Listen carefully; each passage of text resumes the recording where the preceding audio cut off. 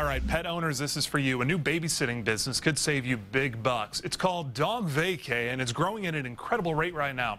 Starting in Santa Monica, it's now gone global. The Now Indies Candace Avila takes a look at just how much you can save.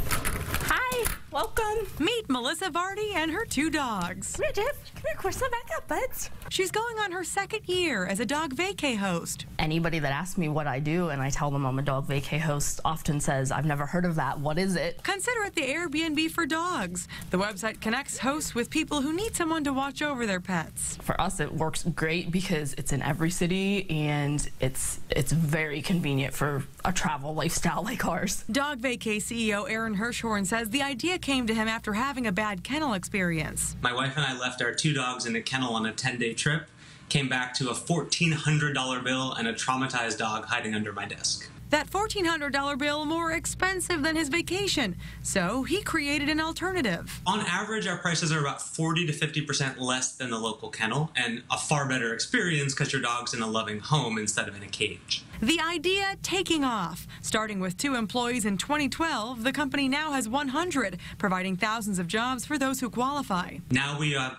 over 25,000 sitters across the U.S. and Canada. We're in over 10,000 cities, and we have booked millions of nights. We'll book millions of dog nights this year alone. When it comes to cost, hosts set their own prices depending on what they offer, with $15 being the cheapest amount per night. For us, boarding is $30 a night. I've been told that a kennel trip could run them upwards of $1,600, and with us it was around $500.